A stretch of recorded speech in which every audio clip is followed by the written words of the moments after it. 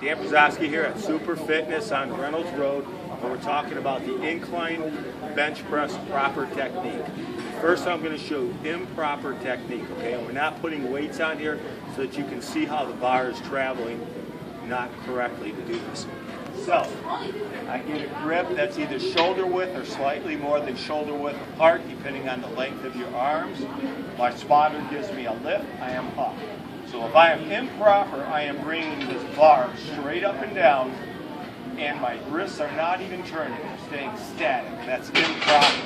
What I want to do here is take it, and I put a slight bend back in here, and I bring it down to touch the clavicle, and back up, and it goes in an arcing motion.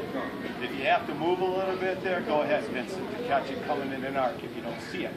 So, the next mistake people make is they do this. They pile on a bunch of weight and they're only going quarter. And so they're fooling themselves. They're not working their chest, they're working their triceps when they do this. And they'll go down to here, or worse than that is they do this, bounce it off the chest and back off. Bounce it off, you don't. It's down, touch the clavicle, back up, down, touch, back up. Real simple. Okay, we're at Super Fitness doing an incline bench press, a proper incline bench press. When you do the incline bench press, you want to use full range of motion, ROM.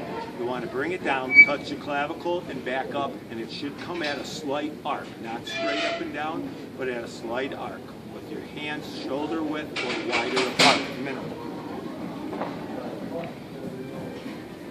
And she's going to give me a spot, 1, 2, 3, and there's a lift off. I got it, down, and up.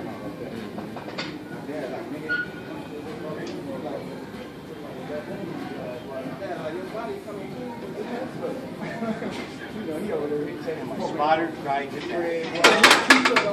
and did my spotter have their hands correct? Mm-hmm. Okay.